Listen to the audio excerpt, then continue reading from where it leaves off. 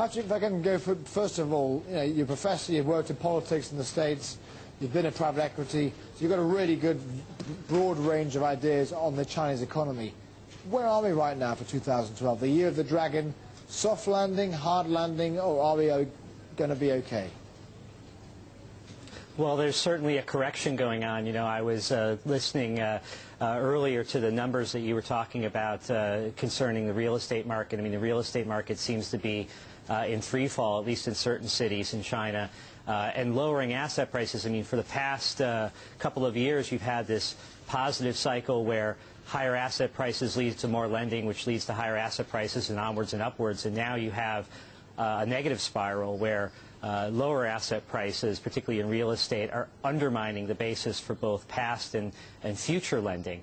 And that's really what's been driving the Chinese economy. And as we enter the new year, the key question is whether there'll be a continuation of this investment boom that has been driving the Chinese economy forward. My suspicion is that it won't continue and that we'll have a harder landing than a lot of people expected, sooner than expected.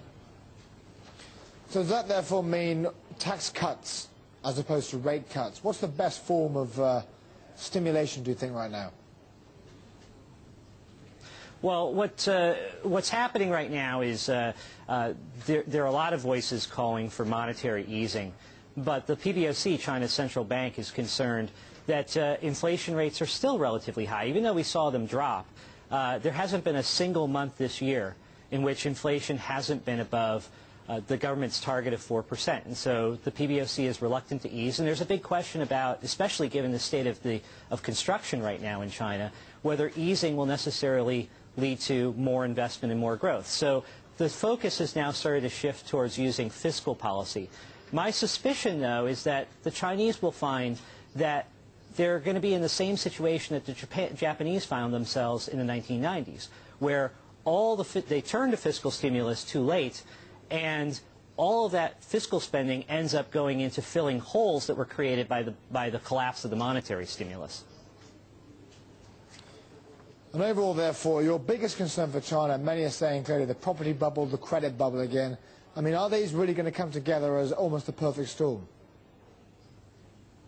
Well, there's usually a delay between the fall of underlying asset prices when a bubble bursts, whether it's in America or in Europe, and the impact on the financial instruments that reflect that value. And so right now, one of the things that we're seeing is pouring old wine into new bottles, repackaging debt in China that probably should be considered as bad debt. Loans that have been made to local government infrastructure projects that aren't generating any cash flow, and presumably we're going to be repaid through land sales, but now that prospect is starting to disappear.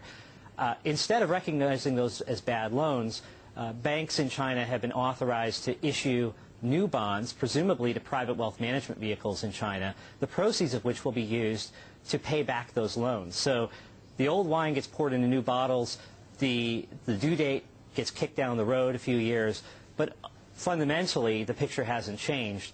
You still have an asset that really is impaired and is ultimately going to result in a loss.